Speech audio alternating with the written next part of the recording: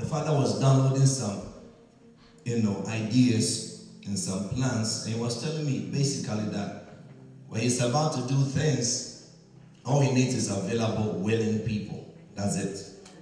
That's all he needs. Amen. And he can do a lot with very little. Amen. Just a little will win the whole land. A little leaven at the whole dough. And there's kingdom leaven. Amen. Leaven is always in a negative connotation. But in Matthew 13, Jesus makes it a positive thing. See, the kingdom of God is like leaven, which a woman took and put in 3 measures of meal, and until all was leavened. You understand this? So the kingdom of God also acts like leaven, just a little bit of it. You put it in 3 measures of meal. You put it in a city. You put it in a state, and it will take over. There's a takeover grace in the kingdom teaching that we are doing now. God called the teaching of the Pharisees leaven. He said the leaven of the Pharisees and the leaven of the Herodians. So what about the leaven of Jesus? Must be his teachings, right? So kingdom teaching behaves like leaven. It begins to take over you. And leaven, if you study leaven from the biological or whatever point of view, it breaks down stuff. It breaks it down. It consumes and it takes over. You understand this? So leaven has a takeover anointing. So you may think this may be a small gathering, or this may be a small setting. This is leaven. Amen. Amen. And when leaven begins to take over, it takes over completely. Amen. And these teachings, I'm telling you, is going to keep you for years to come. God has been teaching us about the crown. Amen. And now, when we finish with that, God said, now you can move on to what? The rod or the scepter. Amen. And this evening, I propose that we just look at the doctrine of the iron rod, and then we'll build up from there. All right. But you see, we need to understand what the iron rod is. But first, we need to know who gives us the iron rod.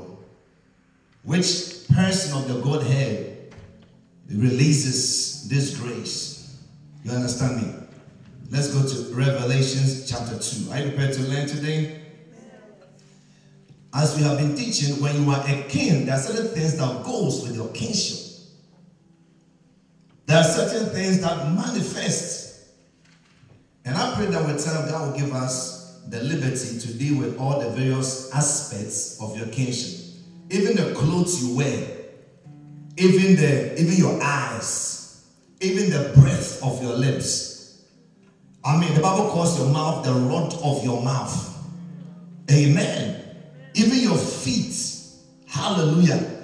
Every part of when you are a king, the totality of your being is involved in executing the kingdom of God. You are listening to this. So the more you understand about what your kingdom or your kingship is all about, the more you can manifest. You understand this? Somebody can be a king, but maybe a foolish king. A foolish king is an ignorant king. And the Bible says a wise servant is better than a foolish king. You understand this? So wisdom is understanding how God sees something. His plans, his purposes concerning anything. So this is his plans, his purposes concerning your kingship. What he has spoken concerning your kingdom stuff. So when you understand it, it becomes available. You shall know the truth, and the truth shall set you free. Or you receive authority when truth is revealed to you. Can I hear a big amen? I'm in Revelations chapter 2, and I'm looking at let's see, verse 25. Now, what is the color of the writing over there? Is it in black? It is in red. So we know that Jesus is the one speaking here, right? And this is what he says in verse 25. But ye have that which ye have already, hold fast till I come. Amen. But I want us to read verse 26 and verse 27. And he that overcometh and keepeth my words unto the end, to him Will I give power over the nations? Somebody want power over nations? This is some major stuff. God is not just giving you power over Durham. He's not giving you power just over the United States of America. He said, I want to give you power over nations. I want your influence to extend to the ends of the earth. Amen. So some will say, oh, come on, so if all of us are power over nations, then who will rule what? No, you'll be given a special mandate that you have to execute. Maybe your mandate is a particular aspect of the kingdom which is uniquely given to you. And whatever you do with that will touch the rest of the world. Amen.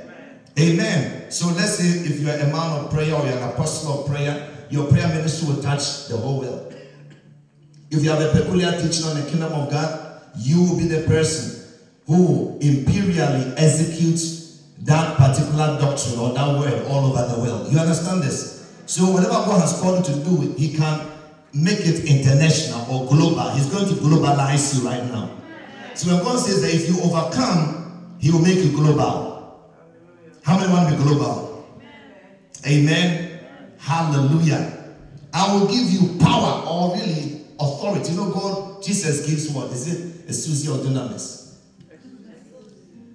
By the far majority, he gives what? Exousia. That word there, that power word there is actually exousia. You see this? Now we have learned already that Jesus in Matthew 10, he gave to the 12 disciples power and authority, actually was authority over all unclean spirits to cast them out and to heal all manner of sickness and all manner of disease, right? We know that Jesus also gave to the disciples in Luke 10 power to shut down the power of the enemy, or authority to tread on serpents and scorpions and over all the power of the enemy. The Bible says nothing shall by any means hurt you. There's an authority to walk in diplomatic immunity, to be vaccinated against the powers of darkness, where you can go anywhere and witchcraft powers, occultic powers cannot affect you. You understand this? He also gave the disciples power to bind and to loose. He also gave to Peter keys of the kingdom. All this was given by who? Jesus Christ. And today he says, now I, Jesus, if you overcome, I will give you power over what? The nations. So there's something else that he gives. Are you understanding this? In fact, I looked into the Bible, I saw more than 40 different things that Jesus gives. About 40 different things that comes from the person and comes from the authority and comes from the office of Jesus Christ. As distinguished from the Holy Spirit. The Holy Spirit also has stuff to give. Alright? But Jesus, if you understand what he has to give, then you can receive it. How can you receive something you don't know? You understand this? So one thing he gives is imperial glory, authority, power over nations. Say, Father, give me power over nations. Amen. But having this authority, you need something to go with it. But when you are given the nations, now you have to rule them. You listening to this? He says, I'll give you power over the nations, right? And you see there's a semicolon over there, right? It's not a full stop. If it was a full stop, then we know that that is it. But if there's a semicolon, then whatever is coming after that is connected to it. It's another aspect of what he's given. Look at verse 27. Hallelujah. Hallelujah. And he shall rule them. Who are the them? The nations. How is he going to rule them? With a rod of iron. Shout rod of iron. So again, here you have the nations. And again, you can lose them if you don't know what to do with it. Amen. You can lose what God gives you if you don't know what to do with it. So God can give you the nations. And if you don't know how to rule them or put them under control, you are liable to lose them. You see this? You see when George Bush was president, his main policies in the last 3-4 years of his reign was to make sure that he wins the next one. You understand this? So whatever people do, they are trying to do something with it. Otherwise, you have just 4 years and then you are off. Are you getting it? So when God gave Adam the world, he told him to keep it, right? And to till it. Two things, keep it and till it. Amen? So that's what he was doing, but he wasn't able to keep it. To keep something means to guard it. He wasn't able to guard the garden from the intrusion of Satan. And as a result, he lost what was given to him. Say, I must rule. I must manage.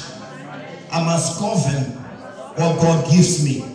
And I must increase that which he gives me. Glory be to God in this place.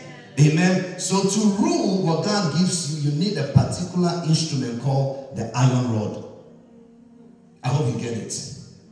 Amen. Now, to get the nations or to beat them up, you need a sword. That's a different discussion. Amen. Now that you have won them, the Bible says, occupy until I come. To occupy what has been conquered, you need the iron rod. Right? Just write it down somewhere. To occupy what you have won or conquered, you need the iron rod. To occupy or to rule what I have conquered, I need the iron rod. Hallelujah. So the iron rod is a very interesting instrument. It is a ruling instrument, not necessarily a conquering instrument. I want you to understand this. Because if you don't understand this, you will mix up the scepter and the sword. You got it? Let's make this a little bit clearer. So when we read on, it says, he shall rule them with a rod of iron, as the vessels of a potter shall they be broken to shivers, even as I received of my Father. We will explain that some more, but let's go to Revelation 19.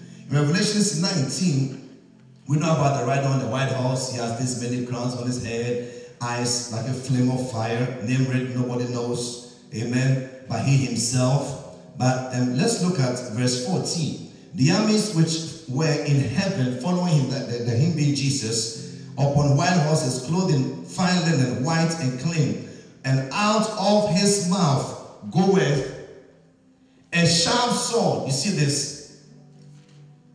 That with it, with the sword, what will he do? He will smite the nations. Say warfare. This is warfare. He will smite the nations. This is the battle to possess the nation. Amen. There's a rule of engagement when you're possessing, or to possess something means to disinherit the former tenants, or to throw out the former tenants, to cast them out, to dispossess them. That is the means to possess. So when Jesus, when he came to the earth, he said, I didn't come with, to bring peace. I came with a sword. So he went around casting out devils, right? But then you realize that after he won the land, he needs an iron rod to rule it. So, in fact, if you look at the word rule in the New Testament, it is a shepherd's implement. It is actually used, the word also means to feed my sheep. When Jesus said to Peter, feed my sheep, the word there is rule them. Now, in the church, when we hear the word rule, all we think about is having a position and exercising authority over people. You know, and you are the big guy. I'm the one over the mics. If you don't like me, I'm getting a good mic. You see this? No. When you have authority, Jesus said you don't exercise authority as the unbelievers do. You don't lord it over God's inheritance like the unbelievers do. You must be a servant king. You must be a servant at heart. And Jesus demonstrated when he took off his clothes, wore a towel around his waist, and washed the feet of his disciples. That is part of ruling. Amen. It takes a lamb to rule. It takes a lion to conquer. Someone to be lions on the throne. It's the lamb who sits on the throne. Are you understanding this? The Bible says that the lion has prevailed. So a lion fights and wins but it's a lamb that rules. You have to be a lamb, a meek king to rule. Are you getting it? Hallelujah. I mean, for those who know a little bit of history, how many know about Philip? This ruler of Greece or somewhere. Is it Greece? And this guy, when he would build up, he was a very, very powerful ruler. And he was always beating up other countries. And when he comes to beat you up, burn the city down, take all the women, kill people. He was very brutal in his reign. And one of the wise men of his era said, you will beat up nations. You will win nations, but you will not be able to rule them. He was never able to rule the nations he won. His son was able to rule it. You don't realize that David wasn't a good ruler. I know this is a little bit tough for some to understand. But David wasn't a very good ruler. Even his own son could poke holes in his judgments. He said, you know what? If I was king, I would have seen through this mess. I would have given the right judgment. David was a warrior. You understand this? He was a mighty warrior. He could not build. Shout, he couldn't build. He wanted to build a temple for God. God says, no. You are a fighter. You are a warrior. That's your job. Amen. It says that's for Solomon. He is the person who will build. So his name is Solomon, a man of peace. And you know what? This guy ruled nations beyond the extent of David's own domain without firing a single gun. Hallelujah. Amen. Hallelujah. Instead of bringing the whole army to fight you, you marry your daughter and it was over. Hallelujah. Amen. So I want you to get this understanding that conquering is different from ruling.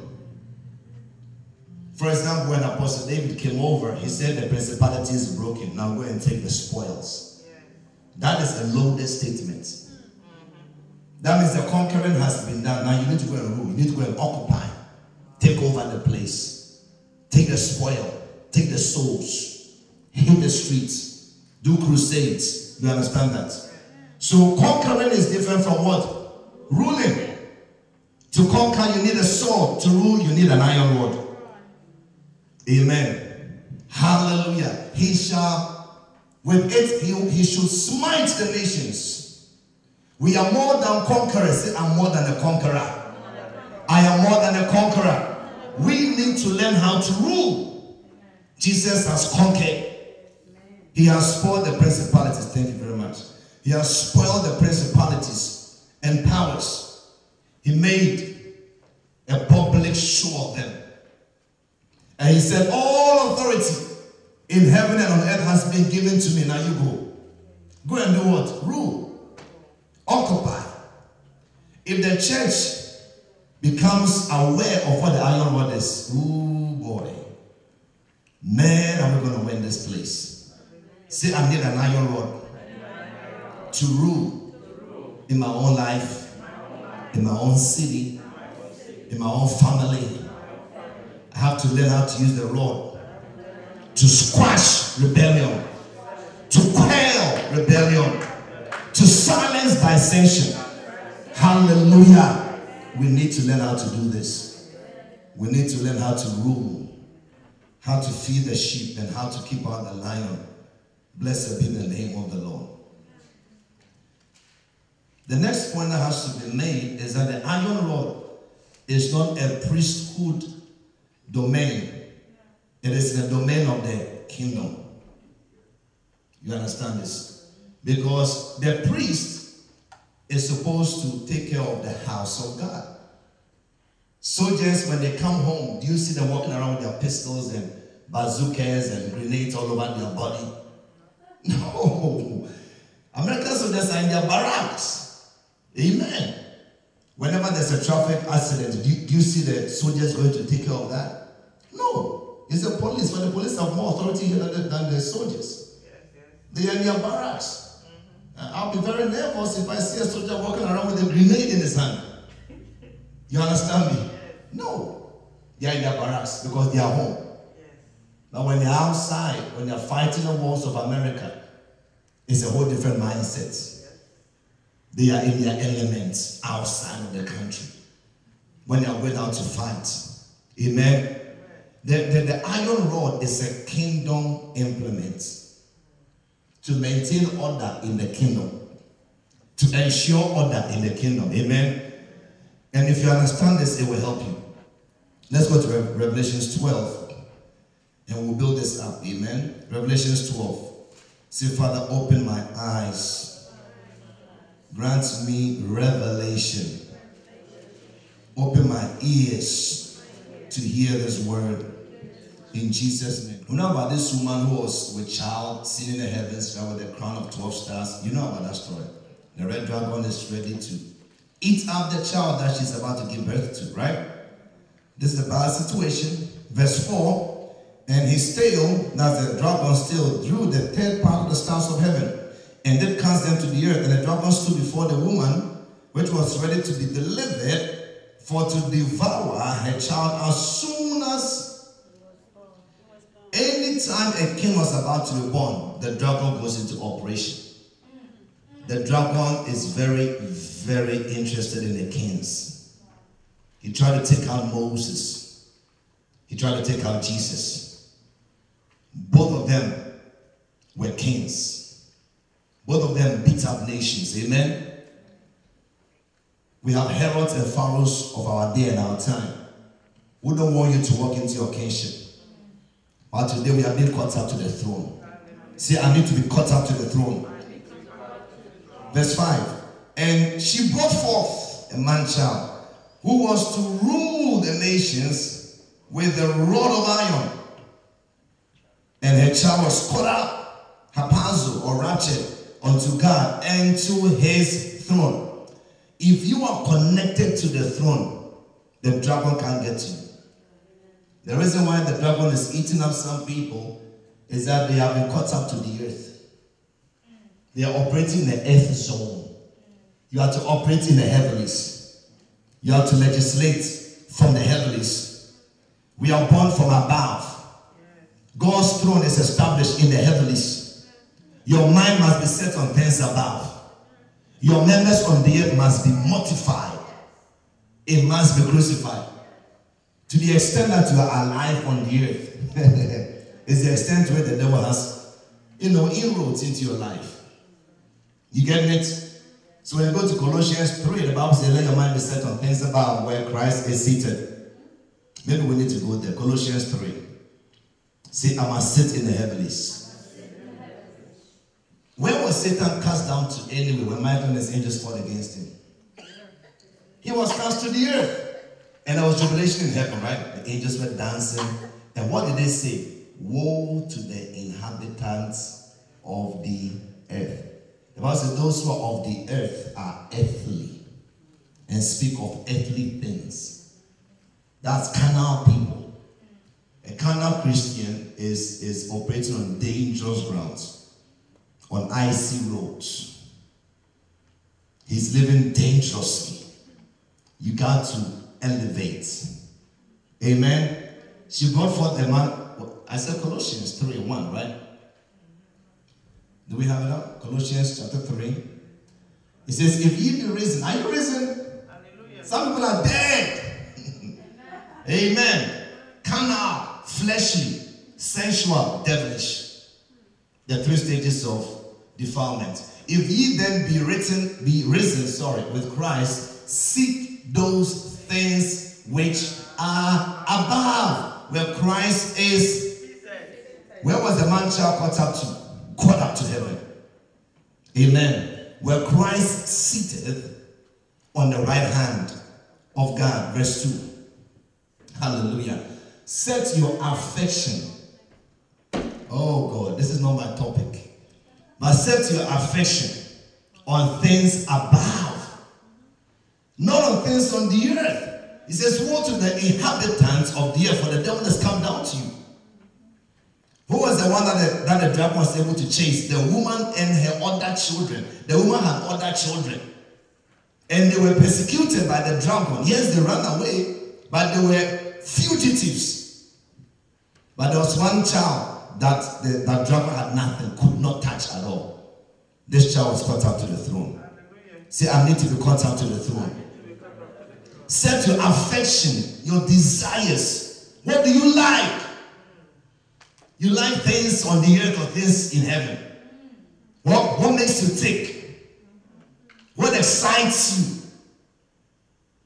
I remember when I was at Knoxville, we would have a game like, Vol State, Peyton Manning, when he was the quarterback of Tennessee Volunteers. You know the Volunteers? When I was at Knoxville, that's when we had the national championship. I had to be there for them to win the national championship. It would not have been possible for them to win if I wasn't there. That's the only time they came anywhere close to winning the national championship. Because I was there, amen. Amen. But in those days, when we would go to the stadium, I noticed something very interesting. I mean, these guys will go and sleep outside. The students, we had a certain allotment of tickets. And it was very limited, you know. If you don't get a ticket early, you'll be in the nosebleed session.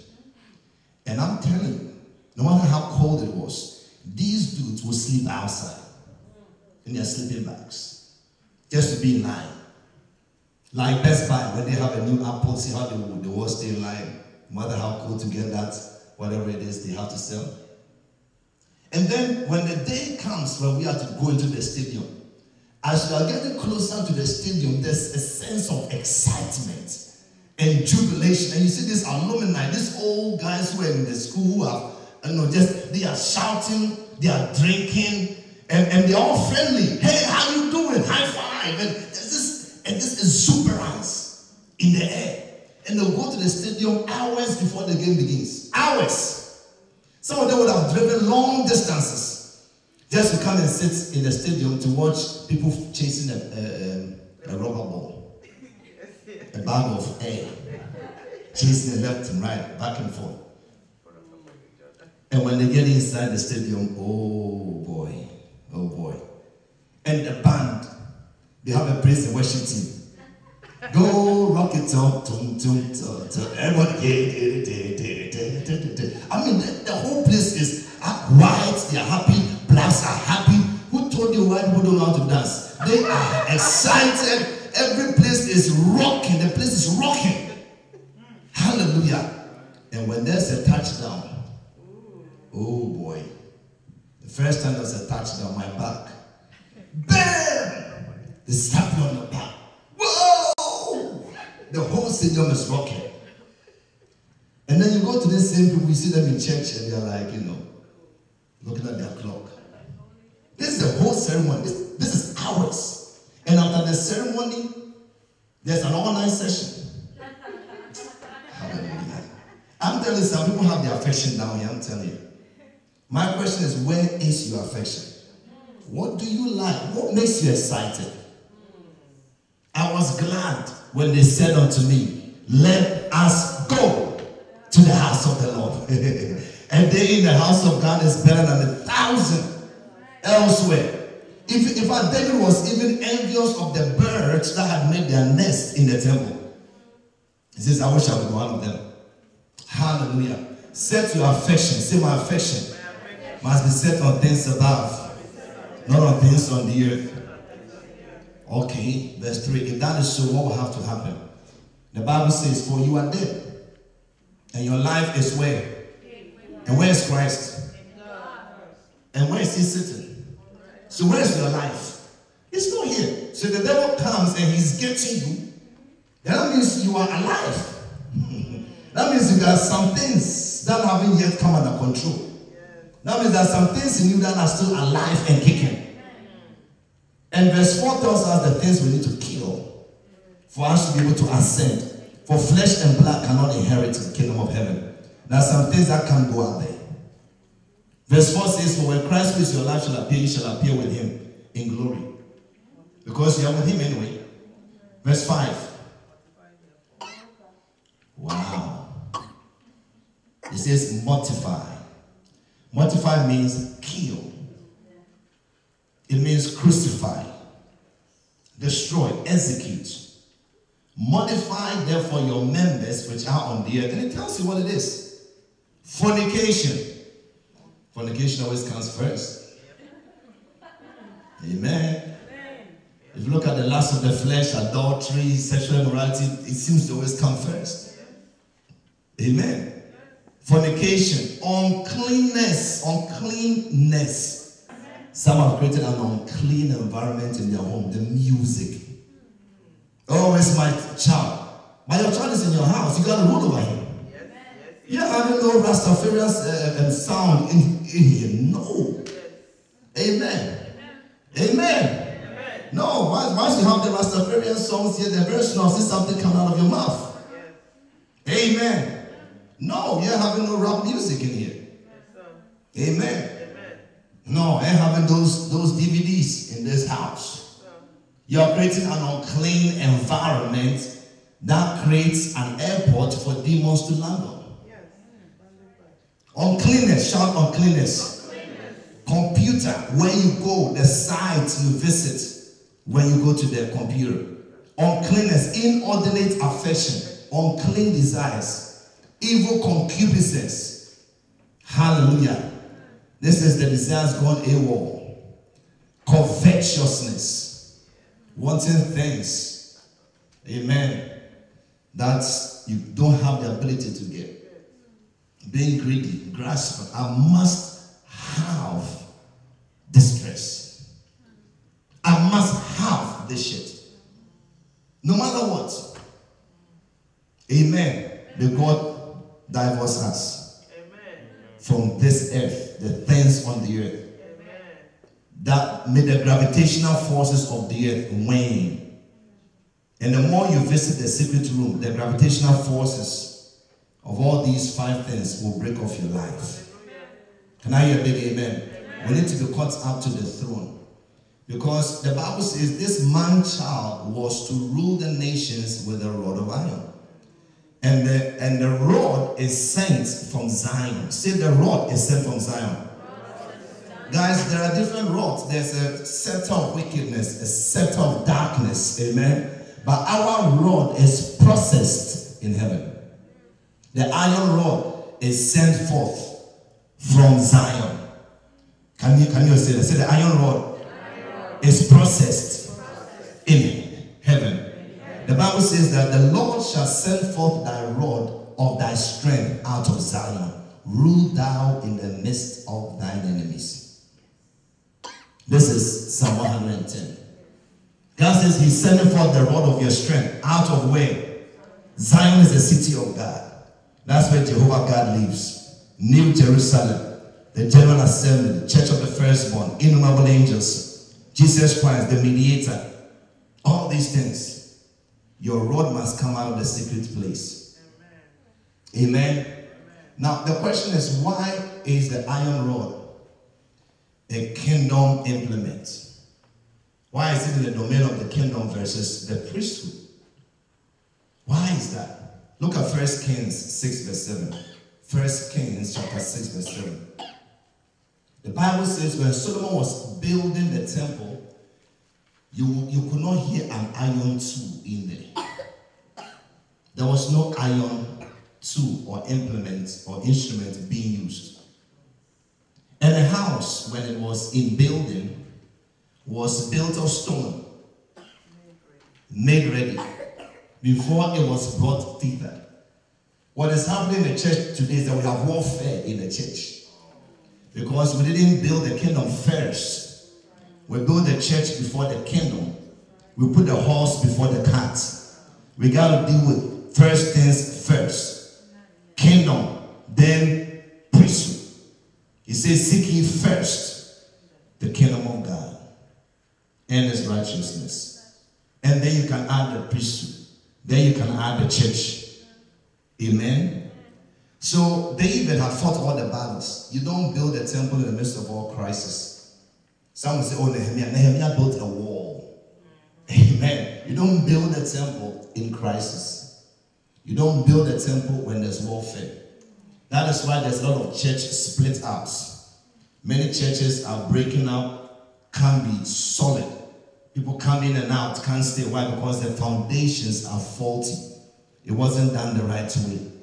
We have to, uproot everything, go down to the foundations, and redo this whole thing. You understand me? We got to get this huge, machine and come and uproot the whole thing and redo the whole thing again. Hallelujah. This house must be set on the rock. It must be set on kingdom. I listen. Your life must be reset for you to have the right priority. Kingdom must come first. When you begin to experience the kingdom of God as the first in your life, the Bible opens up to you in ways it never did. Because order has come into your life, now things can flow in and out unhindered. Amen. The Bible says, before it was brought thither, so that there was neither hammer nor axe, nor any tool of what? Iron heard in the house while it was in building. Church was built after Jesus conquered Satan. Hallelujah. Amen. In all of the Gospels, Jesus referred to the church after he was done with his main ministry. And he always spoke in the futuristic sense when he spoke about the church. He says, I will build my church. He says, tear this temple down, and in 3 days I'll do what? I'll build it back up. So when you go to the book of Acts, you see church. Very little reference to even the kingdom. But when you go to Matthew, Mark, Luke, John, there's kingdom all over the place. 55 times in Matthew, 45 times in Luke alone. And about only 3 times is the church referred to. When you go to the book of Acts, church. You understand how this works? Kingdom has to be built first and then the church. When they moved away from kingdom, church began to become wobbly, even in the book of Acts. Can I hear a big amen? The Bible says they couldn't hear any tool of iron in the house. Say in the house, there shouldn't be any tool of iron. Amen. No gossip. No backbiting. Backbiting is murder. Hatred is murder. You understand me? Anger. All these things. Those are. The Bible says the Lord shall strike through kings in his wrath. So your anger is supposed to be harnessed in the right place, not in the house of God. Amen. Hallelujah. No tool of iron was heard in the house while it was in building. 1 Kings 6 verse 7. Amen. Now let's go to Exodus 20 verse 25. Are we coming home? So this is just a teaching, really, just to show you how things are before we run off. Amen. Verse 24. Again, the iron rod is to rule the kingdom. You understand this? The iron rod is to rule the kingdom. The kingdom has amen. The church is a good place. The kingdom has goats, has all kinds of people in it. You understand that? The kingdom has, if you read Matthew 13, even tiles are in the kingdom. Fish that was brought out of the sea. They brought fish of all kinds. That's the kingdom. The church is where the fish is processed. This one goes here, this one goes there. So when Philip was doing the kingdom work, he was bringing everybody in there, including Simon the sorcerer. Yes. And then Peter comes with the church stuff. He says, this guy doesn't belong here. So the kingdom is to bring the people in. And when they come in, the church, the house of God, the hospital, the infirmary, this is the place where we remove the scale of the fish. Amen. This is where we do deliverance. We begin to clean up the fish and kill it. This is where we kill the fish. Amen. But when you're winning the fish, it's like everything is fine. God will save you. God will heal you. God will da-da-da-da-da. When you come in here, we kill you. Hallelujah. Church is where we kill you. And Paul says, I die daily. Jesus says, you got to take up your cross and follow me. The Bible says, mortify your flesh. Mortify your members. It is done in the church. In the kingdom, we win everybody. Everybody goes. Kingdom is so different. Kingdom is a gathering point. We just take the net and go out and just everything we get, we just pull it out. That's kingdom. Church, we separate, we clean up, all that kind of stuff. I hope you are getting some wisdom. An altar of earth thou shalt make unto me. Thou shalt sacrifice thereon thy burnt offering, thy peace offering, thy sheep, thy oxen. In all places where I record my name, I will come unto thee, and I will bless thee. This is church. See, this is church stuff. Look at verse 25. And if thou make me an altar of stone, thou shalt not build it of what? Hewn stone. For if thou lift any what? If you lift your tool on it, what have you done? You polluted it. You see why there's a lot of pollution in the church? The Bible says where there is strife and contention, there's confusion and every evil work. We can't have strife in the house of God. Amen. If that's what the Bible says, you can't even offer your gift without settling scores. See, if you're going to bring a gift and if you really want heaven to recognize the gift, if you want heaven to endorse the gift, if you want heaven to say, okay, all this $1,000 that Helen brought into the kingdom of God, all 1,000 of it is being accepted. You know God does not accept certain offerings. Oh yeah. It says your offerings are a stench in my nostrils. It's in the Bible. So he says you must settle scores. If somebody has altar against you, you must go deal with them real quick. He says leave your altar. Leave the gift. Because some of you will forget and not come up with a gift. Jesus is so smart. He says leave the gift. Then you go. Solve your problem and then come and offer your gift. Amen. But who will take off your gifts? Who know? It's like, you go to Walmart, you go with your bag, you leave it somewhere. We'll take care of it for you. Hallelujah. Amen. It says don't lift any tool on it. If you do it, you have polluted it. That is why the kingdom is so important. The kingdom prepares the stone outside. It has to be prepared outside. It has to. Even Jesus to fight the battle with sin, he had to go outside the city. I'm telling you, you must understand the difference between the kingdom and the priesthood. You must understand the dichotomy of a believer, the dual nature of the believer. You are a king and what? A priest. And what flows into which? Are you getting it? And I know you are getting it. Amen. I want us to hammer this point again. Let's go to Deuteronomy 27 verse 5. Deuteronomy chapter 27 verse 5. Are we there? Hallelujah. In Exodus 20 verse 25 it says don't use any tool on it, right? Well, someone say, okay, well, Pastor, I didn't see the iron there. Okay. Yeah, you got a valid point. So let's go on. There shalt thou build an altar unto the Lord thy God. An altar of stones. Thou shalt not lift up any iron tool upon them. Thou shalt not lift up any iron tool upon them.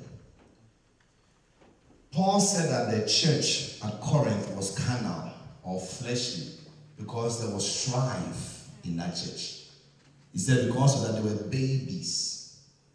A baby church or a church of toddlers. You know you can have adults who are still toddlers. And Paul called the church at Corinth babies because they had camps. Some were for Peter, some were for Paul, some were for Apollos.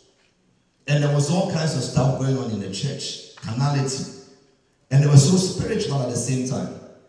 The Bible says you come behind with no gifts. And yet, Paul called them carnal because of the strife and the contention that existed in them. Brother, sister, we're going to stamp that out of this place. Amen. I'm telling you. Amen. If I get a whiff, if I smell gossip or contention, I will snuff it out. Amen. Because we got to grow. We need some serious believers. You understand me? We can't have this, oh, he stepped on me. Why did he step on my leg? He stepped on my leg. Get over it. Hallelujah. You must get over it. Your leg isn't dead. You're still walking. Yeah, you may walk with a little limb, but the limb is because you want everybody to see that you were stepped on. Huh? Amen. The Bible says it's the glory of man to overlook a fault. Well, you can overlook what somebody has done to you and say, oh, she must have been having a bad day. You know. God says, wow, that's my kid. And you are so good to the person in spite of what they've done. The Father says, this person is behaving like me. Because when I reign on both the wicked and the good. Yes. Hallelujah. It says, don't be overcome with evil, overcome evil with good. You can't have warfare in the house. Amen. Amen. For example, if we have a crusade, let's say we have a crusade in this house. Do you know people can have contention and it will mess up the atmosphere? Yeah. And nothing can happen. Hallelujah. Amen. On crusade days, I mean, if you like, ask my wife, when it's crusade, I don't talk. Amen. If you talk, I may act the wrong way. I'm a good guy, I might not. I'm a very good man. But when my eyes on the ball, I mean, I don't want no interference at all. None. I mean, I tell my kid, shut the computer. Shut it down. You know, shut it down. Shut this thing down. Shut this thing down. I don't want no noise. I don't like that cartoon. I don't like that sound. At times, even the frequency of certain music doesn't work. This is some deep stuff. Amen. You got to be in a certain place with God to receive what he has to give on that day. Amen. Your sermon for that day may not be the right one. You got to be in a receptive mode. And anything that will interfere with your reception, you got to remove it. Hallelujah. Now, many places have completely divorced the move of God and completely erased any manifestation of God out of the church. And everything is flowing out of organization and good structure and that kind of stuff. That is not how this is. This church operates based on the presence of God. Amen. And God doesn't like to settle down among thorns. He likes to come into a place where it is already prepared. Kingdom prepares stuff before church can have one. Are you all listening to me? God is going to do some amazing things in this city as we get this revelation in our hearts.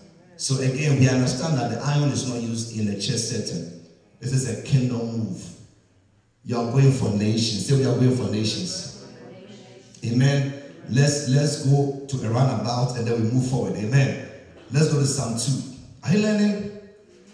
Hallelujah. Woo, God is good.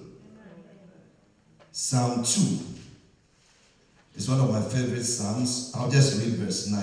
Actually, verse 8. Can you read this with me? Ask of me. Oh, you're trying to get there. Okay. I'll wait for the slow motion. You guys there now? Some are in New Testament. You are here now. If you are looking after Matthew, we need to send you back. Amen. Psalm 2 verse 8. Are we there? It says, ask of me. I shall give thee the hidden for thine inheritance, the utmost parts of the earth for thy possession. At times I'm worried and concerned that some of our prayers are really doubtful prayers. You know, some of our prayers are very weak. We are not asking big stuff. So God is like, guys, you need to ask me for nations. Here we are asking for dollar. He said, that's not what I'm asking you. I can give you more than this thing. We need to become mega size in our petitions. You need to mega size your prayers. Now I'm learning to ask for banks. I said, Father, give me the pillars of this land. The billionaires, the millionaires. Give them to me. Hallelujah. The governors, the rulers. Father, buildings. Hallelujah. people to have the best in the land. That's what he told me. We need to ask big. Say, I must ask big. At times we ask based on our circumstances, based on our upbringing. If you got that problem, you need to travel and see. Broaden your horizons. Broaden your... Baptists, come out of your tents. Okay, look towards the heavens. Now, count the stars. That's how your children are. You think you're going to be like one of the nations. You're going to be a father of nations. And I need to beef up your expectation. You got to look out. Your prayers, your expectation must be established by heaven. Heaven must set the parameters of your prayer request. What is God saying he's giving you? Ask what he's saying he's going to give to you. So I'm not just asking for one nation, I'm asking for what? Nations. And when you have nations, now you need an iron rod. The iron rod is an imperial equipment. You need an imperial glory to rule nations. Amen. He says, ask of me, and I shall give thee the heathen for the inheritance, the utmost parts of the earth for their possession. Verse 9, quickly. Verse 9. Oh, hallelujah. Thou shalt break them with a rod of iron, and thou shalt dash them in pieces like a potter's vessel. See, I'm going to dash some people into pieces. You see, when God gives you the land, you're going to deal with some nefarious elements. And you're going to have to deal with that. You got to break them. You got to have that mindset. David knew how to break down the will of his enemies. He knew how to destroy them. He says, I didn't get up until I beat them small like dust. How did he do that? Oh, that was... He would take, like this thing they use in the farm, that combine harvester, and he would roll it over the people with an iron threshing teeth, just cut them up into tiny, tiny pieces. Yeah. That's how his name spread all over the world, but for his viciousness. Because iron refers to the strength of your kingdom. Iron breaks down. Look at Daniel 2 verse 40. We just look at definitions. Say definitions. We just want to get in the anatomy, the elements of the iron rod. What does it mean? Because when you understand this, when you hold that thing in your hand, you know what to do with it. Oh yeah. Hallelujah. You can do some real damage with it. The Bible says the fourth kingdom, that's the Roman Empire, shall be strong as... When we talk about iron, we're talking about strength. A kingdom must be strong. That means a kingdom can be weak. We need strong kingdoms. A kingdom that doesn't break under pressure. A king must be fenced with iron. See, a king must be fenced with iron. That is in 2 Samuel 23. That word fence means must be filled with iron. The Bible says Joseph, God wanted him to do a great work. He was going to rule over nations. But before he could do that, he had to stiffen the guy. The Bible says, until the word of God came, he was laid in iron. The Hebrew actually says that iron entered his soul. May iron enter your soul. When iron enters your soul, you're no longer a weak person. You're no longer emotional. You're no longer throwing tantrums.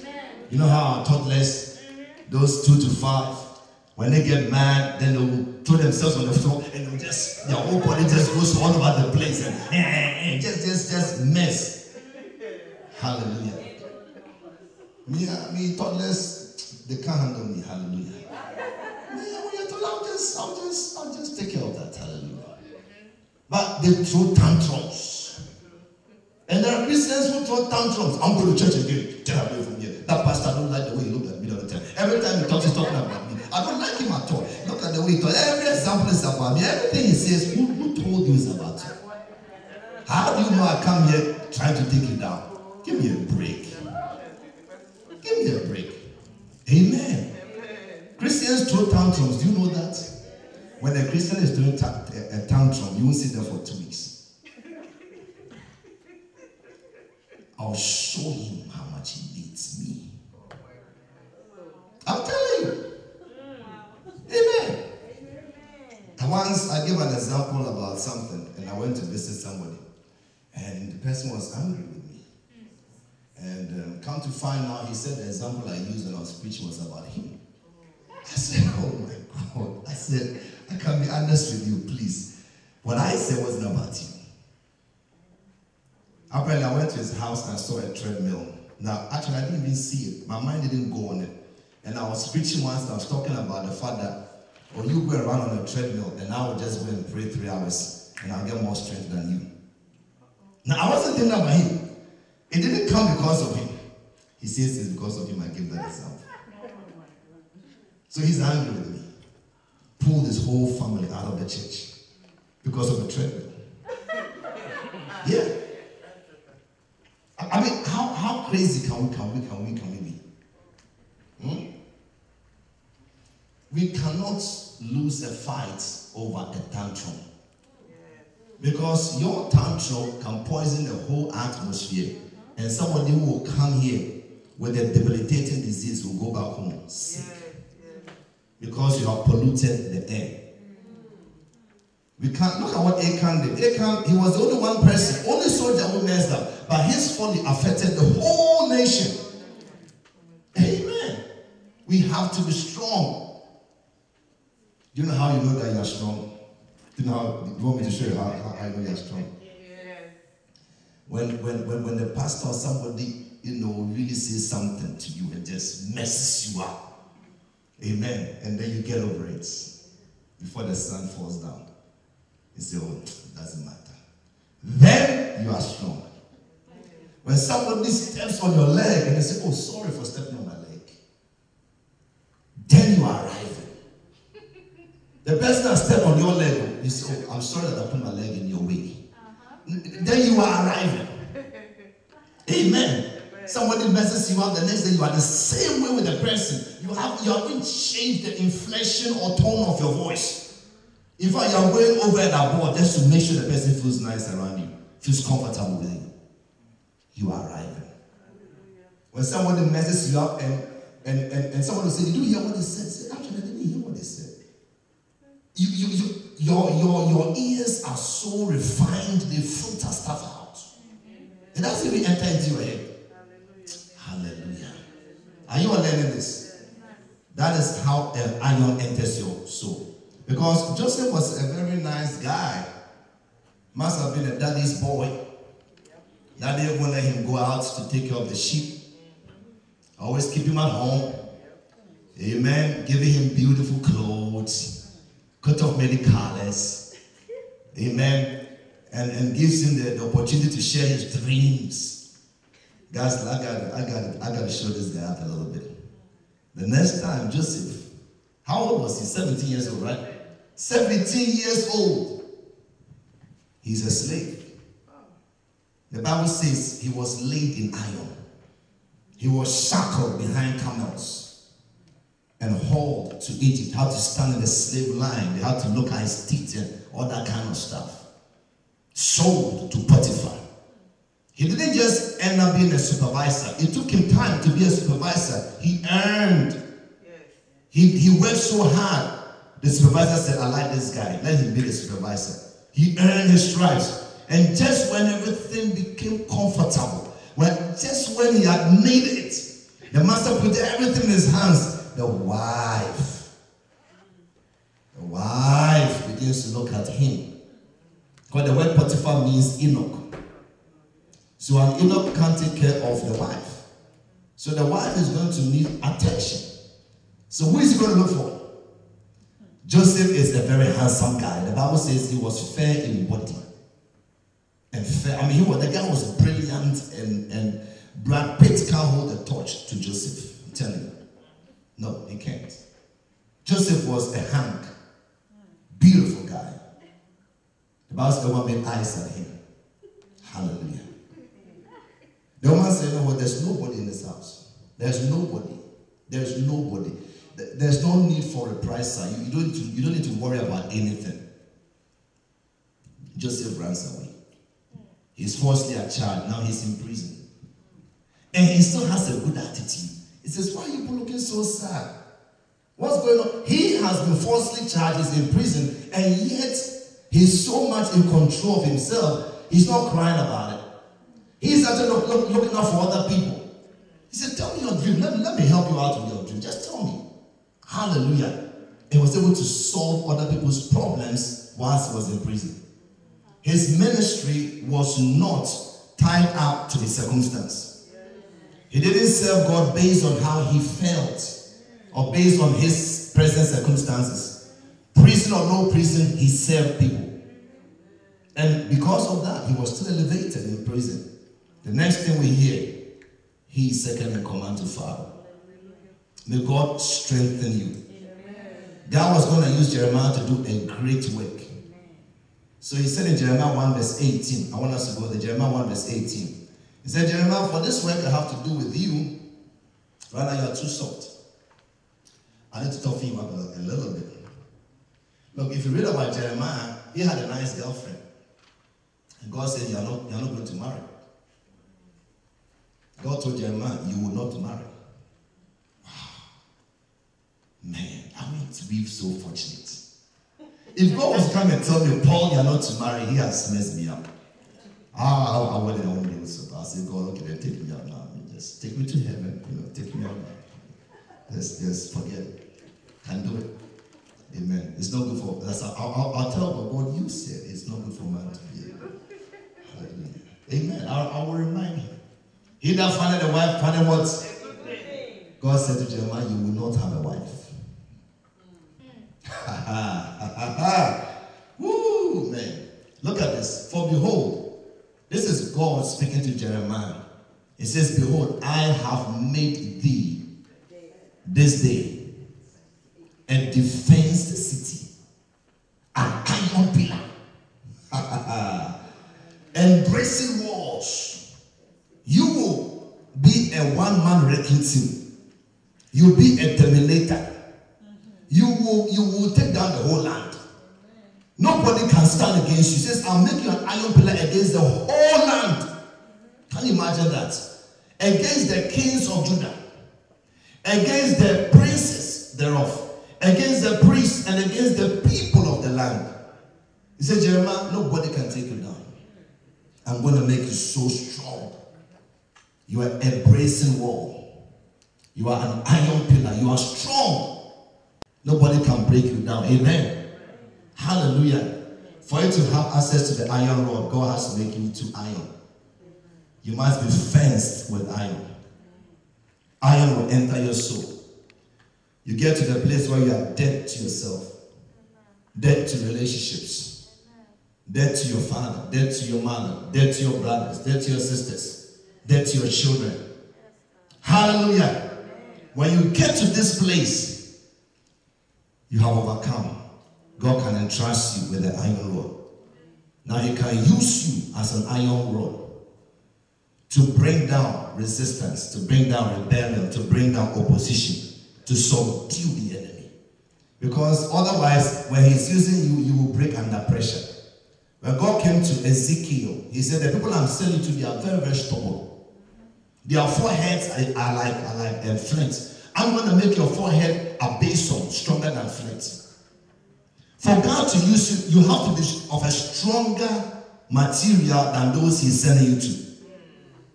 Because they'll try to break you down. Oh yeah. The world will try to break you down.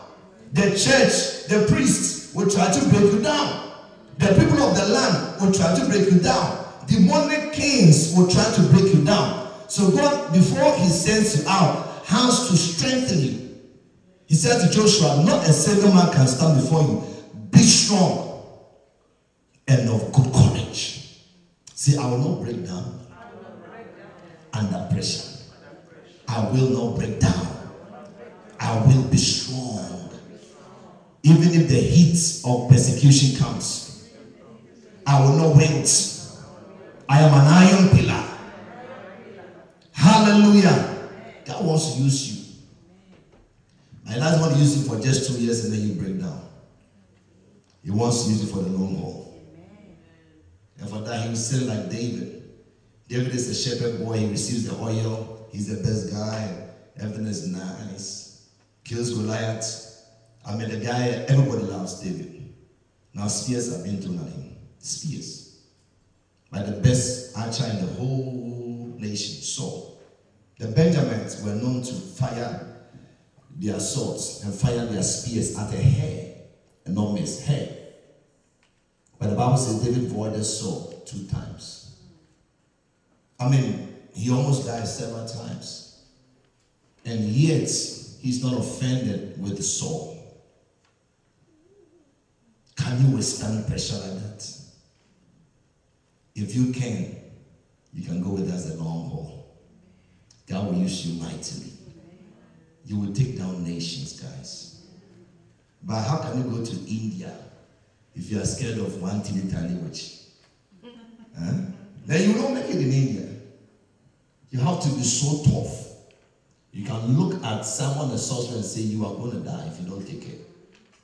You have to be like Paul, who says you're going to be blind and not see for a season. You have to be like Peter, who can use the iron rod even against Ananias and Sapphira. Bam!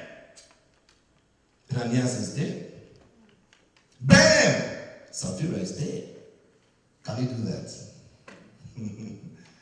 Amen. Maybe Friday we'll deal with the wisdom about the iron rod, the wisdom of it. When we are done with this study, my good gracious, you will all pray for the iron rod. You will ask God, say, God, I need this thing. You got to rule your life. Must let not sin rule over you. You must rule over it. You must rule your circumstances. You can't allow snakes to be coming into your house and messing up with. No. Those party victories must be over. You can't be winning and losing, winning and losing. That kind of stuff must stop. You need the iron rod. Because when God has given you a land, you need iron to keep those snakes out of your house. And keep those scorpions out. You need the iron rod in your life. And then to also wage war. To go out there and make sure the nations are obedient by word and deed. Amen. I need the iron rod. Daniel 2, verse 40. If you want to understand, I want to leave this verse with you. This is what the iron is. Number 1, the 4th kingdom shall be what? Strong as. See, iron is strong. For as much as iron breaketh in pieces, the iron rod breaks in pieces. It quells rebellion. It smashes opposition. It destroys any obstruction to the will of God in your life. It breaks in pieces. And what else does it do? And it subdueth some things. The iron rod is an all-encompassing equipment. It can handle any form, any manifestation, any type, any kind of opposition. The Bible says that be fruitful, multiply, fill the earth, subdue. Before you can have dominion, you need the iron rod to subdue all things. See, I must subdue all things.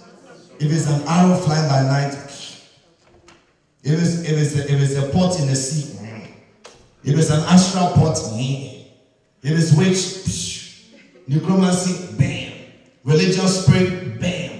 Fornication, bam. Whatever it is, bam. Whatever, bam, bam, bam. It says smash in pieces. And the way the word is used, if you go to Psalm 2, it says you smash in pieces. When you go to Jeremiah and Isaiah, those prophets say that when you smash in pieces, there will not be even a little left to take a coal. That means that the iron rod can smash into irreparable pieces. Pieces that you can't put back together again. How many want to completely destroy the enemy in your life? You don't want the enemy to regroup, to refine. When the iron rod is executed, the wind has to take all the chaff away. Blessed be the name of the Lord. Wind can't pick up, pieces of stuff. It has to pick up what? Chaff. Subdueth all things, and as iron that breaketh all these, shall it break in pieces and what? Bruise. Say, Father, I need the iron rod in my life to break things down, to subdue all things. To subdue all things. Grant me this grace tonight to subdue all things. There are some things in my life that is opposing your will in my life.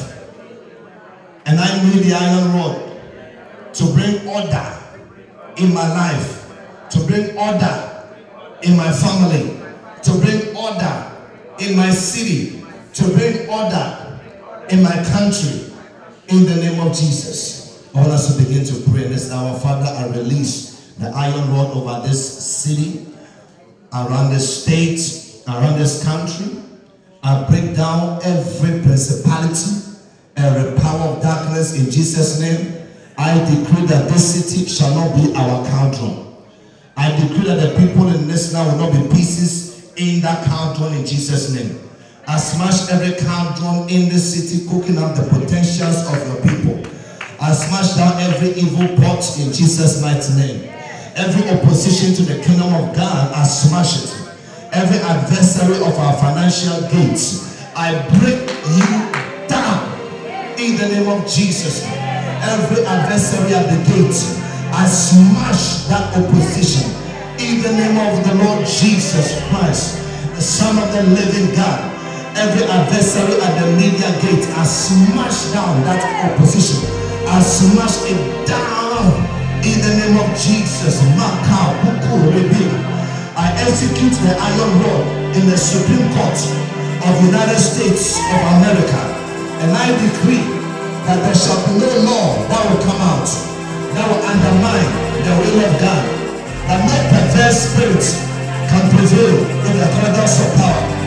That foul spirit of homosexuality, I take the iron rod and I smash that agenda in Jesus' name.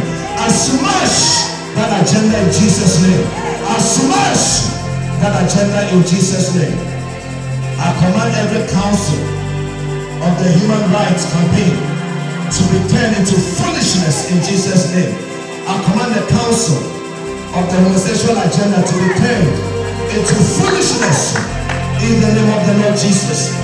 I raise up the scepter of the living God against that spirit of bondage, against mass incarceration in the United States of America. I decree that in a year, prisons shall be emptied in the name of Jesus. Maka Buti Kabila, Maruki Dimba Kura Diki Banu, Mariki Bandoko Rombo Leki Bea, Maka Ruka Dimbi, Mareke Baku Ribini Kabuka Ibini, Mareke Banu Kabuku Kuribidia, Yeke Be Maburu Kadimbini. We march against the financial gates of this city. We smash down every gate of poverty. We smash down every elder at the gates of the financial sector in Jesus' name. Every evil elder at the financial gates of this city, at the financial gates of North Carolina, I smash down your opposition. I command finances to be loose. I command buildings to be loose. I command land to be loose. In the name of Jesus, I command this edict to be a standing order, and I release the iron rod to smash every opposition to our finances, every opposition in the name of Jesus to our breakthrough. Kambara dika buduku ribi, marukiba dakebe, maraduka bidi kibina, maruka dimbi. I come against every discord in your marriage. I come against every attack on your marital life. I smash every opposition, every strange man in your life. I take the iron rod and I smash that strange visitor in Jesus' name.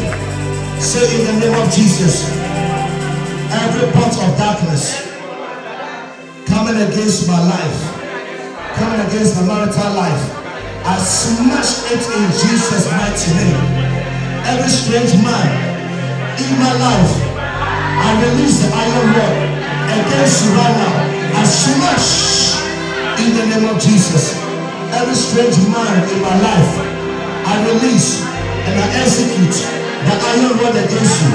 I smash you to pieces in the name of Jesus. Lift your voice, lift your voice. I execute the iron rod in every household of this ministry. I take the iron rod and I move into every house, and I overturn every demonic pot. I smash every demonic pottery In the name of Jesus. Makabanduka Dimbi. Mareka Bodo Korumbu. Mareke Bandeka Bodo Korumbu. Maradika Buri Madu Korumbu. As much strife, as much contention, as much envy, as much heresies, as much seditions, as much divisions, as much discord, as much the whisperer, as much those that sow discord among brethren, as much kabuki kibia, maruka dimbilia, makura bano, marekebea, maruka bibini, maruka dembele, marekibini maruka rumbuaki, marikibia, maruka rumbu. Every attack, even in the atmosphere, I smash it. Territorial forces, principalities, powers operating in this arena, in this region, I overthrow you. I smash your wicked scepters. I break the scepter of the wicked. In the name of Jesus. Makadiki manu, mariki bina, mano korembo rembe yaka. In the name of Jesus. In the name of Jesus. Hallelujah. Say thank you, Father, for the iron rod. Thank you that you're releasing the iron rod in my life. Thank you that I'm receiving authority and power over nations. From today, I ask for the nations. I ask for the ends of the earth for my possession. Give me a vision, Father, of my land. Show me my inheritance. Show me the countries that you are giving me rulership over. In the name of Jesus. Hallelujah. Hallelujah.